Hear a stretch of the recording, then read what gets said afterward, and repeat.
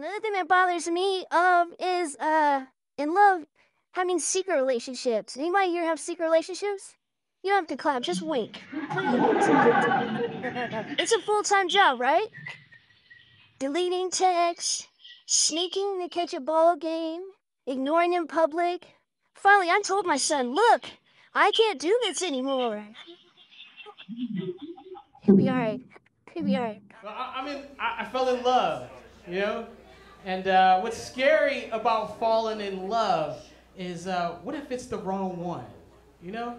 What if when you marry your mate, they come out with a better one?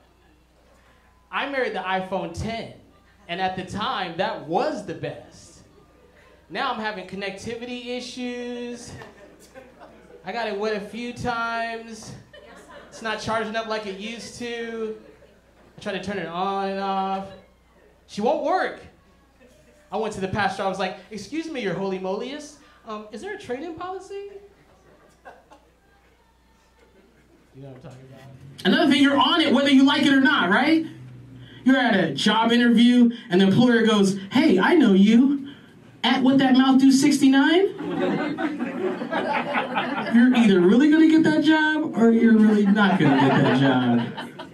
Probably depends on what that mouth do. Why don't they name it after nasty fish like eel or carp, or fish that white people like halibut? And what makes a person want other people to think they're someone that they're not? You can't halibut in real life, right? You got that. You got that. Let it resonate. Another scary thing is that my girlfriend is being stalked by my ex-girlfriend. Isn't that crazy? But my girlfriend is cool with it. We're in the drive-thru. She's like, can we get 2 large chocolate shakes and 1 small vanilla for the lady in the bushes? No. My ex is in the bushes like, thank you, girl. I'll see you later. Another thing, you're on it whether you like it or not, right? You're at a job interview, and the employer goes, hey, I know you. At what that mouth do 69? You're either really going to get that job, or you're really not going to get that job. Probably depends on what that mouth do. It's weird, like I'm the black guy at the back of the lineup. Sound like the Rosa Parks of this shit. I don't think Rosa would stand for this shit. Alright, so I just left an open mic at Flappers. But you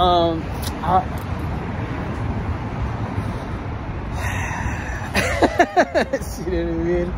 Like, there's so much politics and shit, you know what I mean? Just do your things, just go on. There's a lot of like politics going on there. You know, what's crazy is that someone was telling me the other day about how it's not a meritocracy.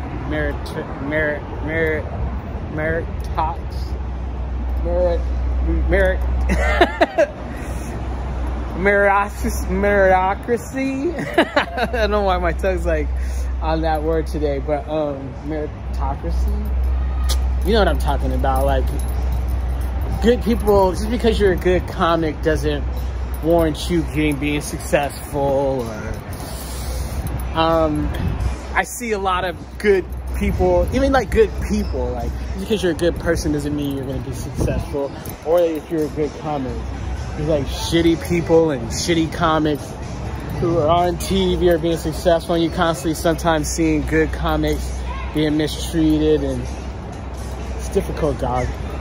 There's a thin line too, because the funniest guy doesn't mean that's like the coolest or the stand-up guy or friendly or anything like that. It just means he's a funny guy. And then there's people that they want to be successful so bad that they'll do anything, and they'll like step on people and be manipulative. It's a crazy business, though. And there's people that are sad that you're moving faster than them, so they like want to discredit you. Dang! Y'all almost had Bird in your head. He saw your head. He was coming to land on your head.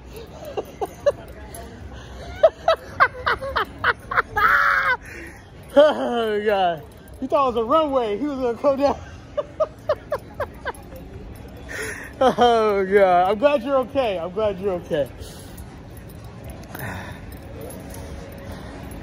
That shit was funny. But yeah, that's what I was saying. Yeah, it's a crazy business. You know what I mean? About to turn up some more on them though.